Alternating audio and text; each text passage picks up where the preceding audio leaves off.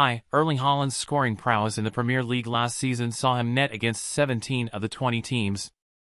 Notably, Liverpool, Chelsea, and Brentford, along with newly promoted Burnley, Sheffield United, and Luton Town, remained unscathed by the Norwegian striker.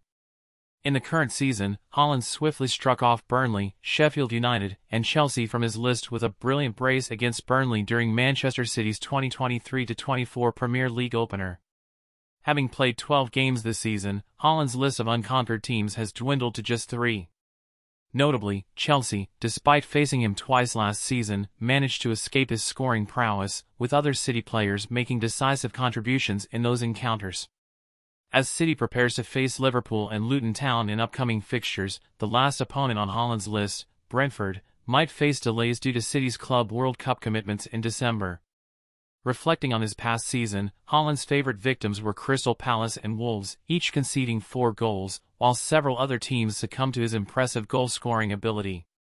Thanks for watching, subscribe to my channel, bye.